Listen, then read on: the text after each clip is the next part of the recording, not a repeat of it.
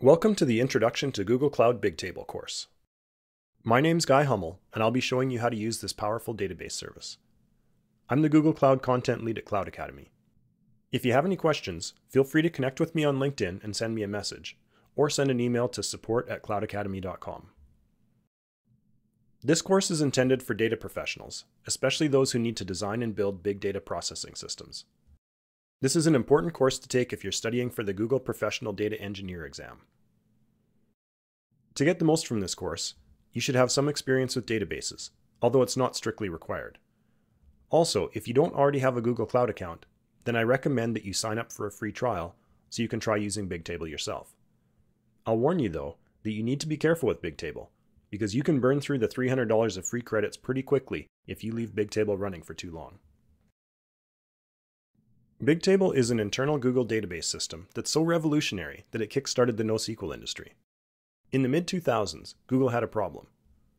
The web indexes behind its search engine had become massive, and it took a long time to keep rebuilding them. The company wanted to build a database that could deliver real-time access to petabytes of data. The result was Bigtable.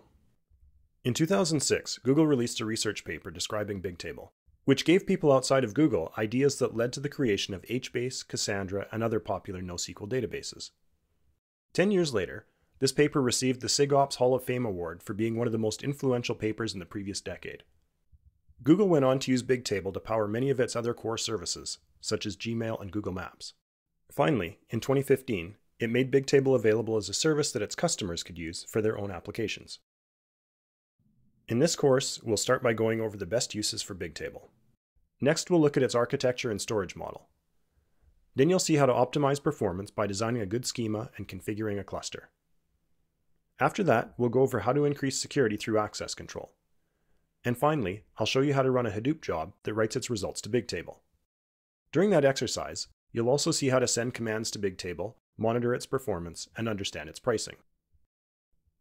By the end of this course, you should be able to identify the best use cases for Bigtable, describe Bigtable's architecture and storage model, optimize query performance through good schema design, configure and monitor a Bigtable cluster, and send commands to Bigtable. We'd love to get your feedback on this course, so please let us know what you think on the comments tab below or by emailing support@cloudacademy.com. Now, if you're ready to learn how to get the most out of Cloud Bigtable, then let's get started.